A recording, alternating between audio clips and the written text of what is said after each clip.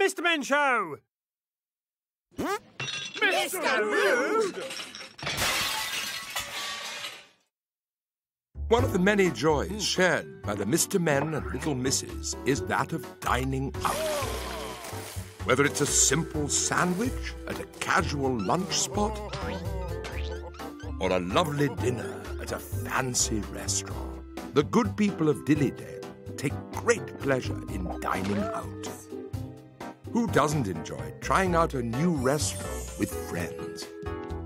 Thanks for inviting me to this fancy restaurant, Mr. Fussy. You're very welcome, Miss Scary. I've wanted to try this restaurant for some time. I hear it's quite excellent. Excellent?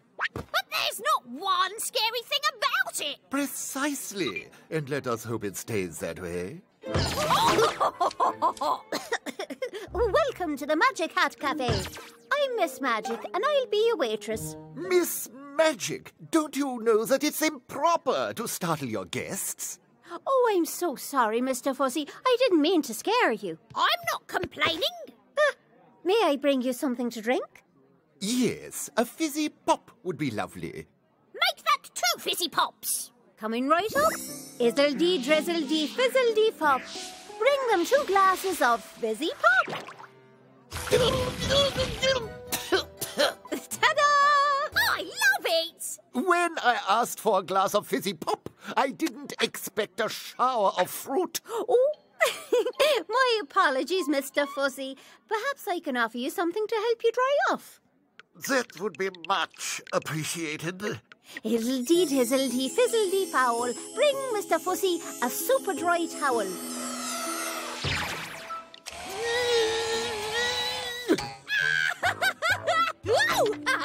Isn't it amazing? This is anything but amazing. Elephant! This is turning out to be the worst dining experience of my life. Now, if you don't mind, Miss Magic, we would like to order some din-dins. Absolutely. May I recommend the crab soufflé? It's the speciality of the house. Oh, that sounds delicious. Is crab the scariest thing you serve? Well, it does have those creepy little pincers. Make that 2, please. Izzle-dee, drizzle-dee, fizzle-dee, fizz. Give me 2 helpings of crab soufflés. Thank you, Miss Magic. This looks lovely. Sometimes my magic surprises even me. Enjoy your dinner. I love it when she does that. Perhaps this evening won't turn out so badly after all. Sweet apple strudel, my crab is fighting back. Oh, no. You were right, Mr. Fussy. This is the best restaurant ever. Ha! Ha! Whoops.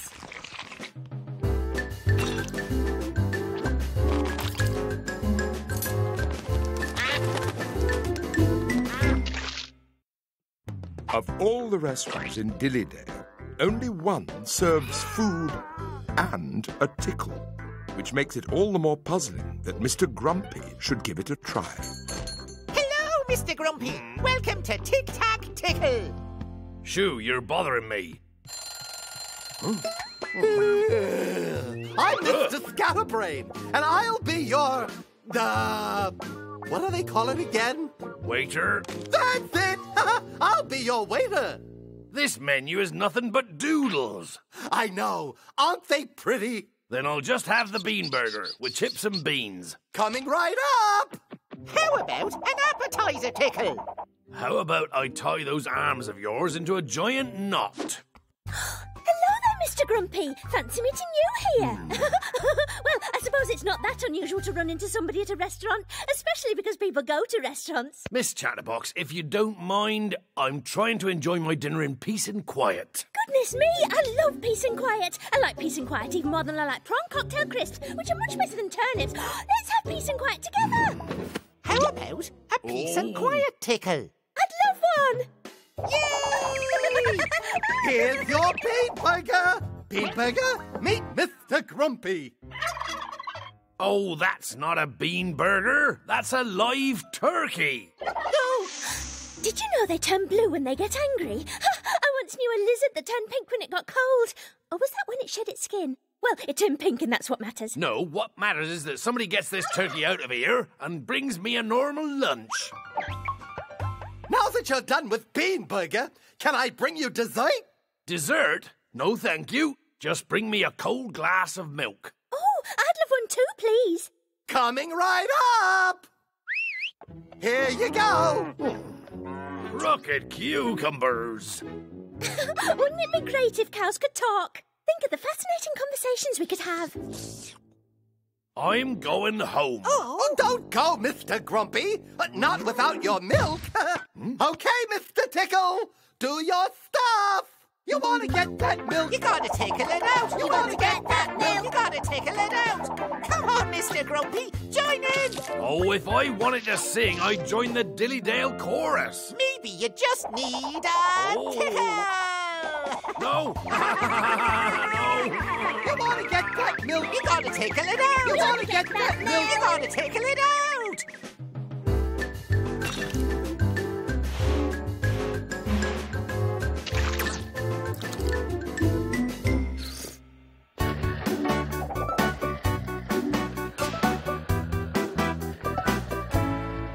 Today, Mr. Stubborn, Mr. Quiet, and Mr. Nervous have decided to enjoy a meal out. Dining with friends is often a lot of fun. Unless you're visiting Miss Naughty's restaurant. Customers. Welcome to my restaurant. Let me show you to your table. Lead the way, Miss Naughty. Does anybody but me think this is a bad idea? Here, sit. I'll go and make you something fabulous to eat. I don't think I'm very hungry. Don't be ridiculous. Of course you are hungry. I'm hungry, but I still think it's a bad idea. Mr. Quiet, stop throwing the knives and forks around. Oh, but it's not me. It's the table. Don't blame the table. Now put away your tools. Our food will be here any minute. Sometimes I just can't help myself. This is my delicious octopus soup. Oh, it's not too hot, is it? No, it's just right.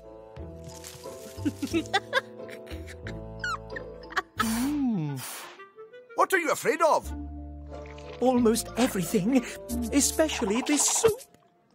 I'm with him. You are getting on my nerves. There is nothing wrong with this soup. Oh, good soupy. Oh, help! Ah, my soup's got me. Mr. Quiet, where are your manners? Keep your face out of the soup. But it was the octopus. My soup is too salty. You did it again, Mr. Quiet. Once these little clocks stop ticking, these baked beans will become baked booms. And now, the speciality of the house, Dillydale baked booms.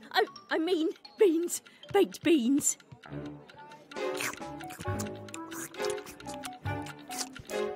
What is the matter?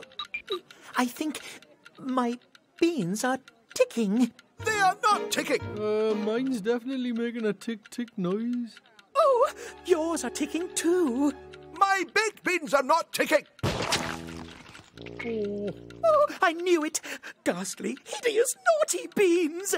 We should never have come here. Get back here. We haven't had dessert. And I want pudding. I'm going home. You didn't finish your booms. I mean beans. Not bad. Oh.